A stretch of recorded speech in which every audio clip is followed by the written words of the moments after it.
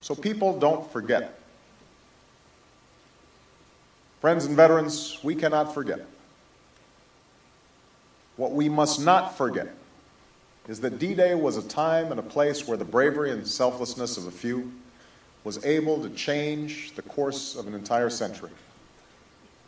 In an hour of maximum danger, amid the bleakest of circumstances, men who thought themselves ordinary found within themselves the ability to do something extraordinary.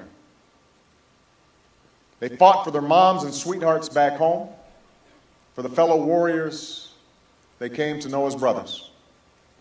And they fought out of a simple sense of duty, a duty sustained by the same ideals for which their countrymen had once fought and bled for over 2 centuries.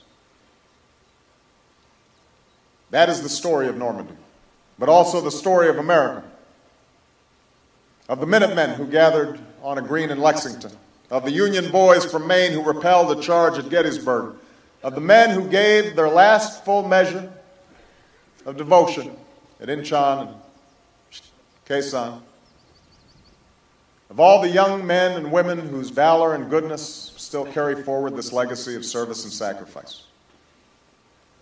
It's a story that has never come easy, but one that always gives us hope.